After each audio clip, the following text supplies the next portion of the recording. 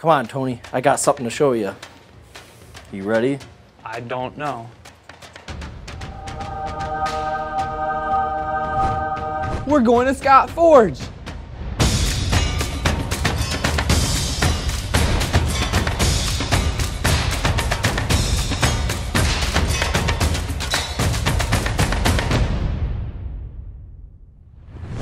Hi, I'm Tony. I'm here at Scot Forge with Dallas at the heat treat department. Dallas, how are you doing today? Good, sir. Thanks for having me. I'm glad you're here. Can you tell us a little bit about Scot Forge? Yeah, Scot Forge is a forging company here in Clinton, Wisconsin, also in Spring Grove and Franklin Park, Illinois. We make big metal parts for different applications that need a heavier duty steel.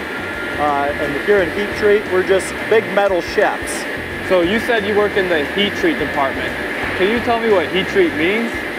Yeah, so if you think of Scot Forge as a giant bakery, I'm the cook. So I take the pieces and I heat them up and give them different kind of mechanical properties in order to meet what our customers asking for the steel. Dallas, what does a typical work day look like for you? Well, I'm a lucky guy. Some days I'm on the floor and I'm worried about opening and closing furnaces and reloading them. Some days I'm on straightening, which I would take pieces out of the furnace and make sure that they're straight.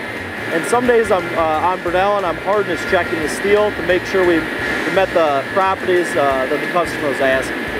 And are these all furnaces around us? Correct, yep. We have 16 furnaces here in Clinton and they're all ranged in different sizes. You have a lot of responsibilities here, and one of them you said is putting pieces in the furnace.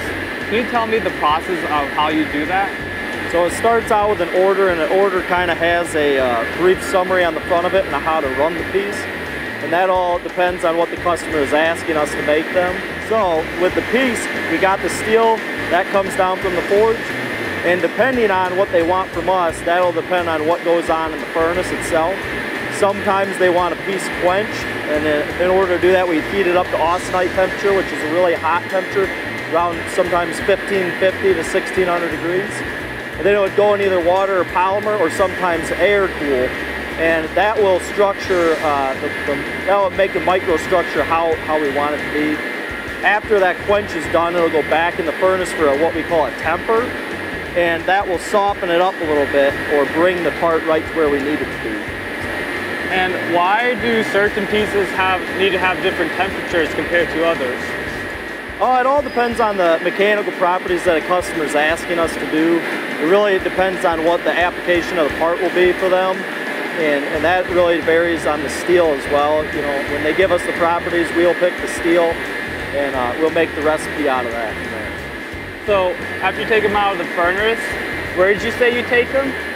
So if a piece is in for a quench, it's going to go in a quench tank, something like that, or you know, seeing that one down there, and it'll cool off real fast.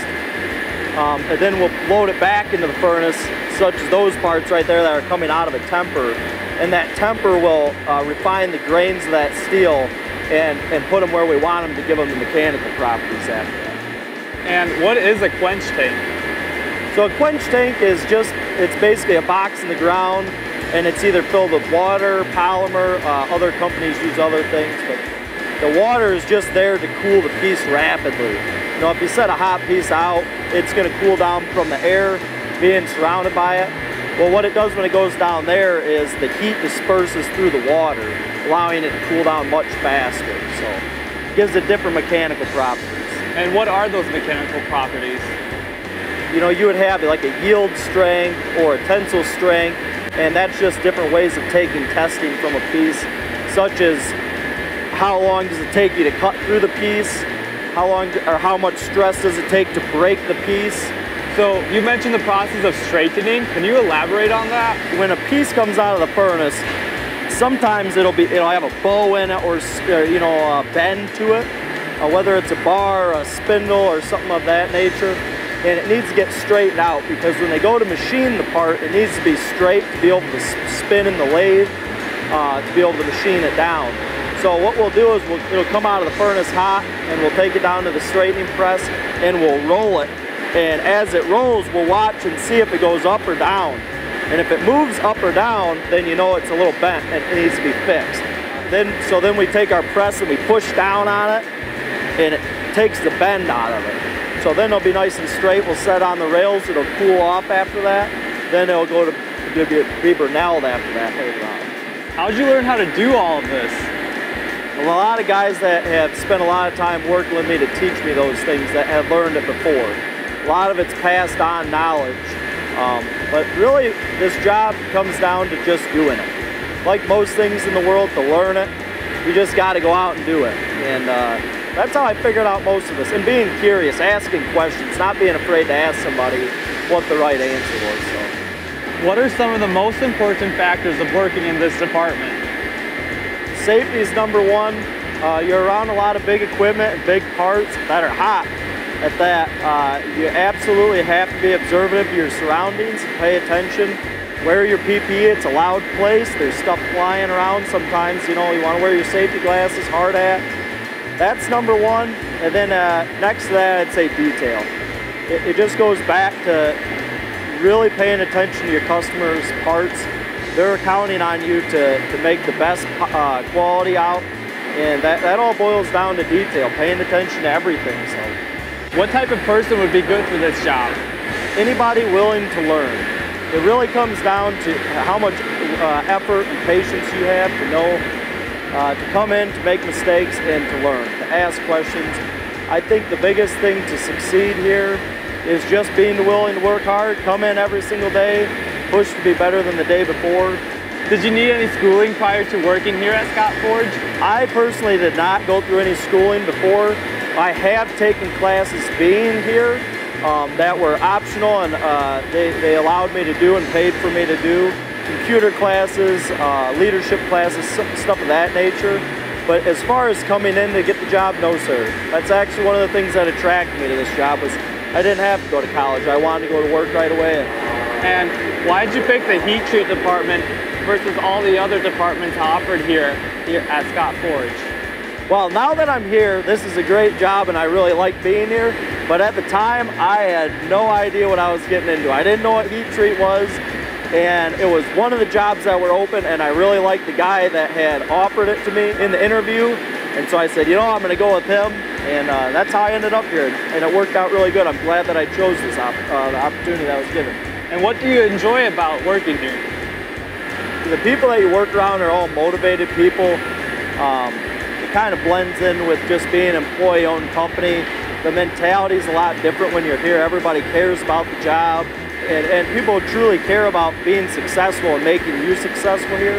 I think that's a great thing, you know, day-to-day living, that's great. I like to learn, you know, so they give me different opportunities to gain more knowledge, and I think that's really something cool. So it seems like you work with a lot of other people here. Would teamwork be an important thing for someone to have? Yeah, absolutely. Teamwork is one of the biggest attributes to being successful here. If you're a team player, you'll really succeed.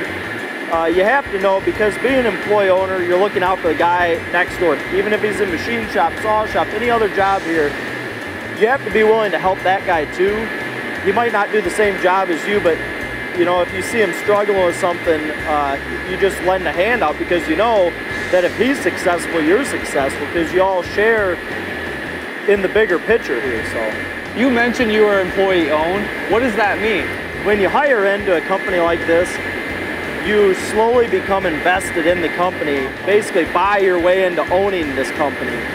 The company is owned completely by all of us that work here, and as you put more years in, you gain more ownership of that company. We're not overseen by, you know, some big wig down the block or something that owns it, or that's sitting in his penthouse making a bunch of money off of you. We're all in it together. We're all making a lot of money together, and it's really cool. You know, it makes coming to work a lot more fun when you own a piece of that. Everything in this building, I own a piece of, so I try to take care of everything, and that's the same mentality as everybody else here. Alex, what advice would you give to someone who's looking into this career? Just do it. Like Nike, just do it. Go in and try it out. And what's the worst case? You know, you don't like it, but I bet you probably like it. I had older guys tell me, you know, just stick with it, stick it out, because you'll truly come to enjoy it. And the financial freedom, that's a huge part, and knowing that someday I'll be financially very well off.